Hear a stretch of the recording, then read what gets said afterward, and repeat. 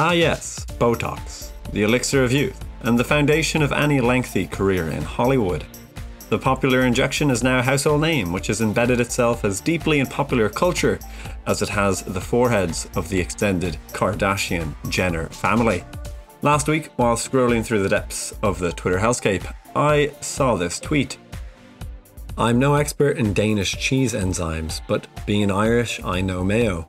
In fact, I know the very small town in question. Yes, I know Westport. I've been in Westport. I've lived an hour away from Westport, but I didn't know this. After verifying the information with a quick Google search, I needed to find out more. So, I went digging.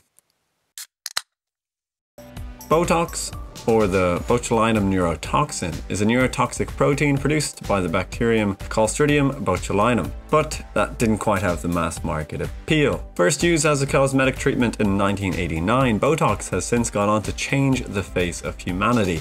In addition to preventing fine lines and a person's ability to show facial expression, Botox is also used as a treatment for migraines. Cosmetic Botox will likely set you back a pretty penny.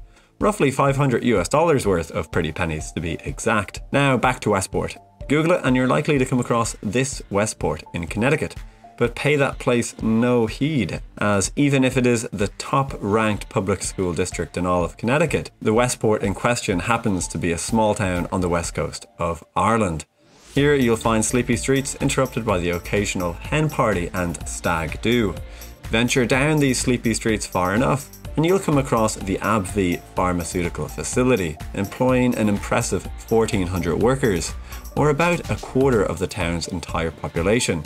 It's in this pharmaceutical compound that the entire world supply of Botox is produced. However, much like Tipex or Coca-Cola, Botox is actually just a brand name, and while alternatives do exist, their domination of the market has led to their brand name becoming somewhat ubiquitous of an entire industry.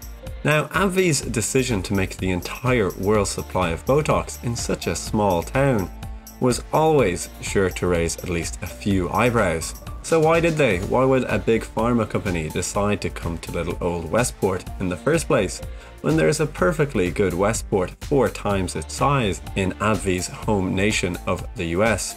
Well, there's likely a few reasons. First, it's no secret that Ireland have one of the most tax-friendly environments for big multinational companies, and that includes Big Pharma. Each of the top 10 biggest firms operate in Ireland, and thus working between these companies on a relatively small island in Europe must also prove somewhat convenient for them too.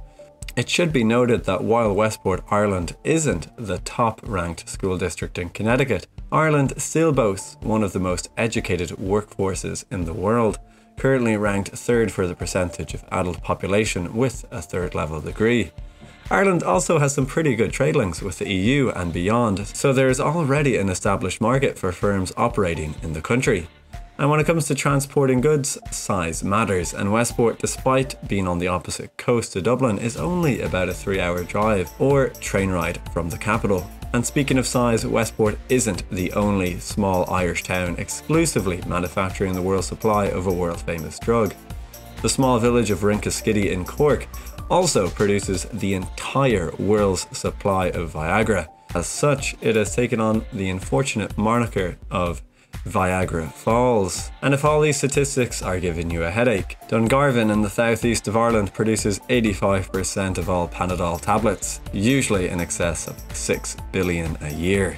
Thankfully, it seems the small town of Westport will be able to keep it up moving into the future, as Abbvie have recently expanded their manufacturing plant to increase output in an effort to keep up with growing demand for the drug worldwide. For such a small country, Ireland certainly punches well above its weight in the realm of pharmaceuticals, being the 8th largest export market in the world, and only marginally behind much larger economies such as the US. And while this clearly has a positive effect on employment figures and by consequence the economy, it also can have an impact on the environment. In the town I went to secondary school, there was a rumour that the local Pfizer plant used more water than the entire town combined.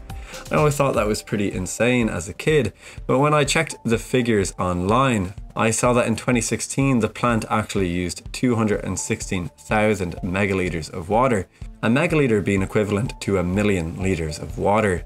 taking the average Irish person to use approximately 150 litres in a day.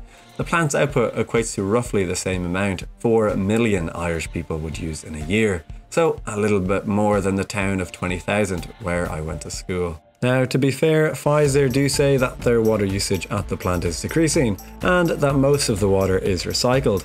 However, the very article itself was sponsored by none other than Pfizer themselves. So take from that what you may. So, do you know anywhere punching above its productive weight? Why not let me know in the comments? And to watch some more poorly edited content, click here. Either way, I hope to catch you again on the flip side.